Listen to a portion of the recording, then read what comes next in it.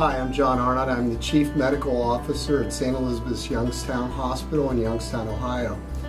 We witness a lot of sadness in healthcare.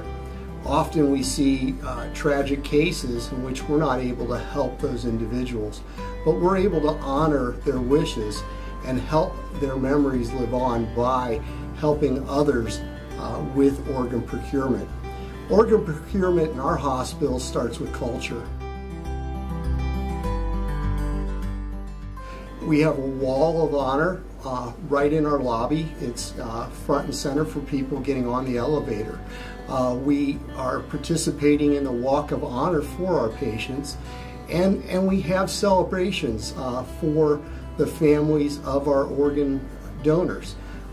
This wouldn't happen without champions, and we have many champions in our building, starting with our multidisciplinary committees and our multidisciplinary council, which then presents in our critical care committees.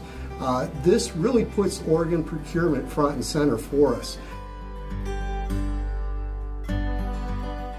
There's a commitment that comes from leadership, and when we have a case that comes through, whether it's myself or our chief nursing officer or others in the organization, we respond to those announcements, and we support the team and we thank them for their efforts, because it's important that everybody understand, yes, we've dealt with some tragedies, but we've been trying to bring hope also to those families that are waiting for organs.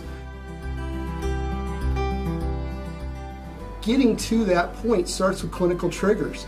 So when we see a patient with a neuroinjury that's on mechanical ventilation and has the loss of 2 brainstem reflexes, we know that we're at a point.